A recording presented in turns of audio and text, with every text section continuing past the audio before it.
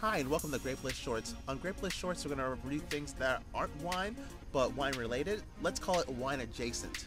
And we'll let you know whether it's a win, as in win, or whether it's a toss or a loss. So let's dive into this. For those times when drinking is not acceptable, which I don't know why you would find yourself in those situations, but I mean, I guess it happens in life, so let's see how this goes. Have to figure out what these are, and what they taste like, because there's no description on the bag. Got the red, the orange, the yellow, yeah, green. I think that's a purple. It's supposed to be blue, maybe. Let's see how these taste. So I'm gonna try this red one first. See what that tastes like. I figure out what wine this is supposed to taste like. I feel like I'm tasting more wax than anything.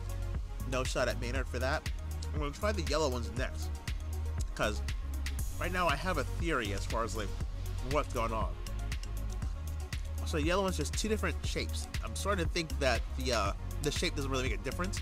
It's the color. I'm hoping that this tastes like a white wine or a Moscato, maybe.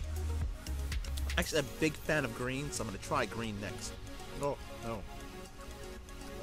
my gosh. Yeah. Okay, for these last, I'm just gonna try both at the same time. Orange and purple. Maynard Original Wine Gums. Even though life is juicy, y'all lose.